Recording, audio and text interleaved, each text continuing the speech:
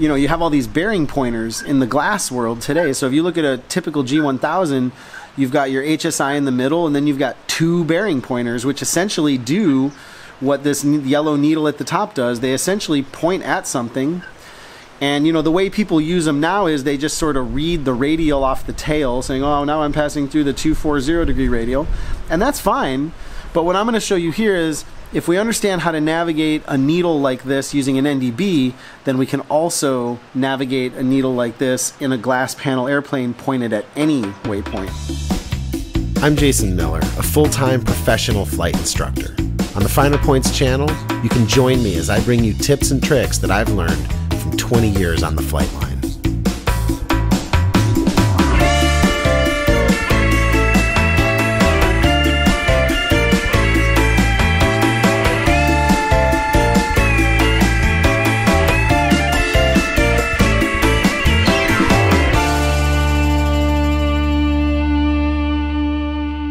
Hello aviators, welcome back to the Finer Points. You know, in today's world, there are a lot of glass panel airplanes. Even if you're flying an older aircraft, many people are retrofitting those with glass, primary flight displays or systems that allow navigation via GPS. And a lot of those systems, they give you a little HSI with a course deviation indicator, but they also give you bearing pointers, right? Things that can just simply point at a fix. Think of the G1000. You get one HSI, horizontal situation indicator, and then you get two bearing pointers, and those pointers can point at anything. They can point at a VOR, at a GPS waypoint, they can point at an NDB if you can find one. And I think the irony here, the really funny part to me, somebody who's been doing this for over 20 years, is that NDB, that is ADF navigation, the thing you probably did years ago on your written test, is really back in play because that is the original bearing pointer navigation. So if you want to take your skills beyond just simply pointing that bearing at a station and knowing what radial you're on or where you are in relation to it, if you want to take the game up a notch and be able to actually hold specific navigation courses using a bearing pointer, we have to discuss ADF navigation. And I'm so happy that I know this and that I can pass this on to you because I think this will change your game when you're navigating even via GPS using a bearing pointer. So I'm still in quarantine here in Palm Springs. Recently I did a ground lesson with Joe on this very topic, and that's what I want to show you here in this week's video. I'll go through this pretty quickly, but the main thing is, looking up at the ADF number 1 on the top, right up here, this thing, is to really see it differently. Try not to see it like north, and 010 and 020 and 030 and around the compass rose. It's not that important to see it that way. What's better is to see north as a 0 position and to see south as a 0 position and to measure degrees off of 0. So, of course, 010 would be 10 degrees to the right, 020 would be 20 degrees to the right. But if we move to the left, 350 would also be 10 degrees to the left, 340 would be 20 degrees to the left, and so on. And you'll see why that's important, but if I could redraw this whole instrument, if I could change it, that's the way I would change it. I would fix that card in space and just write a 0 at the top, a 0 at the bottom, and degrees all the way around. So let's imagine you're pointed right at the NDB. Now this part's pretty easy. Everybody can get that, you're going to track directly to that station.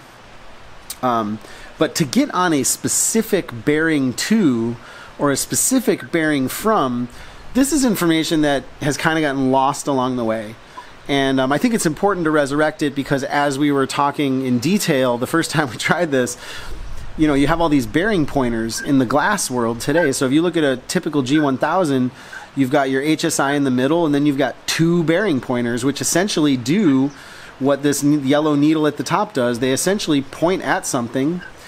And the way people use them now is they just sort of read the radial off the tail, saying, oh, now I'm passing through the 240 degree radial. And that's fine. But what I'm going to show you here is, if we understand how to navigate a needle like this using an NDB, then we can also navigate a needle like this in a glass panel airplane pointed at any waypoint, a GPS fix, a VOR, or an NDB. And even more than can, I would say we probably should or might have to, because if you look at the G1000 again, there's only one HSI, that's it. There's no way to have two needles like you and I have been doing in the steam gauge world. You have the HSI and then you have bearing pointers, and that's all you got. Before I show you how... Use this for some sort of secondary navigation, as you describe it, right? So you've got your primary navigation, or you can actually use it as primary navigation. Yeah, the way I describe that, so like primary navigation is like the needle that you're following, literally your road in the sky. And secondary navigation tells you kind of where you are along the way. It like identifies cross radials and stuff like that. So the way most people use these bearing pointers, like if you look at this now, like they use it as secondary. You know, if there was some station magically out to, or so, you know, this station here, you could say, well, now I'm passing through the 270 degree radial or whatever. Now I'm passing through the 300 degree radial, and all I'm doing is reading the tail of the needle. But what I'm going to show you here is that you can use it as primary, meaning I could fly and pick up a specific course. If someone said, Jason, I need you on the 330 degree bearing 2, I could get on the 330 degree bearing 2. And where this might come in today's world, for example, is let's imagine you're on a feeder route to pick up an ILS. And the feeder route specifies that you need to fly outbound from some VOR, like you need to fly the Modesto 020 degree radial until you intercept the approach course. Well, approach courses are really sensitive. They come in and get gone before you even know they were there. So in that circumstance, if you had the ability to do it, you might prefer to put the approach course in your HSI so you're watching it and you're ready to see that needle come in so you can make the turn and navigate the feeder route via your bearing pointer. If you look, this is the Concord LDA 19er right, and imagine you're at Rejoy and you want to fly that feeder route, that solid black line that says 254 degrees, to intercept this approach course. Well, an LDA approach, it stands for localizer type directional aid. I mean, that's a localizer. That's not a VOR radial. That's a localizer like an ILS. Those are extremely sensitive needles. And you would probably want that approach course right there in your HSI so that you could see the needle come and go. Rather than try to guess, oh, I should be there because I've gone 10 miles, you know, or whatever, right? You want to see it. So in that case, you might choose to navigate on your bearing pointer, in this case, pointed over here towards Skaggs Island, and you'd be inbound on the 074 radial, which would be the 254 bearing to it. And you'd just be using your bearing pointer to fly that specific course of 254, and then have your HSI set up to capture this inbound course when it comes in. So that's the skill you have here. I mean, of course, you know, in today's world, a lot of us have moving maps or whatever, but this is not a GPS approach. And if for some reason you didn't have an updated database and you know you didn't have ForeFlight with you or whatever, there's no reason you can't fly this approach like I'm about to show you, right? So anytime you're navigating with a bearing pointer, there are golden rules to remember. There are two of them. One, the head of the needle always falls. Assuming you're not turning, it doesn't matter which direction you're moving, the head of the needle always falls. If I'm flying a straight line, it doesn't really matter which direction I'm flying, the head of the needle always falls. See that? Yep. Okay, and so there's no way that can't happen. So that's important to remember. The second one, the head of the needle always points toward the station or toward the desired course. So if you want that course or you want to head to the station, you always turn toward the head of the needle. Knowing that, here's the process, and I think it's a 4-step process. If I was asked to be on the 330 degree bearing to the station, let me get a little farther off of it, but if that's what I was asked to do, the first step in the process is to parallel the course. So the first step I would do is turn to 330, and that step is only to determine the degrees of deflection off of the 0 point. Remember we said north should be a 0 point. So if I look up at the top there and I see 0 and then I go left 10, I'm sort of counting on my toes, 20, 30, looks like about a 35 degree deflection to the left, right? Yep. Okay, good. The second step is to turn toward the needle twice the amount of deflection.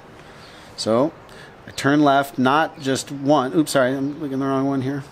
I turn left not just once, but I turn left 35 so that I'm pointed right at it, and then an additional 10, 20, 35 for the intercept. and I'm moving in space. Remember we said the head of the needle always falls. So now I know that I'm on this course when the degrees of deflection off of 0 on the top equal the degrees of deflection on my heading indicator to the desired course. And what I mean is, if you look at the heading indicator, right now we're headed 255. So let's count on our toes. 265 would be 10. 275 would be 20. 285 would be 30. 295, 40. 305, 50. 315, 60. 325, 70. And 330, 75 degrees of deflection to the right is where my desired course is, yeah? Yep. And then I can look up at the top on my ADF, which I wish I could just go ahead and redraw, but that is 0, 10, 20, 30, 40, 50. We're at 60 degrees now. The head of the needle always falls, so I know if I just keep trucking in this direction, the head of the needle will fall to a 75 degree deflection. Right around there? Yep. And I can visualize that too if I superimpose in my mind. If I just take that yellow needle and try to see it in the middle of my heading indicator, it should look like that's pointing at about the course I want, yeah? And so then all I have to do now is turn to the heading, and boom, I'm on the 330 degree bearing 2. Cool. That's how that works. Now it's Joe's turn to give it a try. Let's see how he does. 236 Sierra Papa, I need you inbound on the 360 degree bearing 2, the ABC, or the AB NDB. First we turn to north, we turn to the bearing they want to parallel the course. Good. And then look up at the ADF here. We've got 10, 20, 30, about 35 degrees off to the left. Yep, maybe a little more, but yeah, something like that, 37-ish. Yep. Okay, 37-ish. So let's turn 10, 20, 30, 330, so maybe 337 to the left, and then add another 37 after that. So I'm going to turn left. Tell me when to stop. There's 10 degrees, 20 degrees, 30 degrees, 35 you said. That's about right there. And that's another 35. Okay, good. And let me just point out too that if you didn't know how far you should turn on that first turn, you're basically just turning to point at it. So you just turn until the yellow needle's vertical. And then anything you do after this, I mean, I know we said double it to keep it simple, but anything you do after this is an intercept toward that course you want. So let's keep it simple now and keep doubling it. So then we go another, how far do you say, 35? Yep, it's going at 35. All right, so let's go 10, 20, 30, 35. Looks like a heading of 290. Nice clean number. Okay. And then we said we're going to fly straight and the head of the needle always falls. Okay, so we need to get to the 330. So actually, hold on. We're headed to north. That's what we want, is north. Oh, that's right, that's right. So we're going to be right at, looks like 070 on the ADF. Yep, I agree. And let me just count on my toes to make sure I do agree, but it's 290 to 300 is 10, 20, 30, 40, 50, 60, 70. And it's easy to see 70 on the top because it's 70. Yep, that makes sense. So I'm going to keep flying, and you're telling me that I would turn north right about now, right? Yep. Okay, let's try it. Would you look at that? You are inbound on the 360 right degree there. bearing to it. Perfect. All right, aviators, that's all for this episode of The Finer Points. A huge thanks to Joe for letting me put his flight training on the internet for everybody's benefit. If you want to see us work it off the tail, which is pretty much the same, maybe a little bit more complicated, the full ground lesson here is available on Patreon. I really appreciate that support, especially during this downtime. And I'm working to bring you as much content as I can live on Instagram, Monday through Friday at 0900 at Learn the Finer Points. A huge thanks to the sponsors and to all the patrons, and to you, the best fans on the internet, for watching this video. Please come to learnthefinerpoints.com, get your free gift video. I'm Jason Miller, and until next time, be safe, stay healthy, stay home, and when you fly again, fly your best.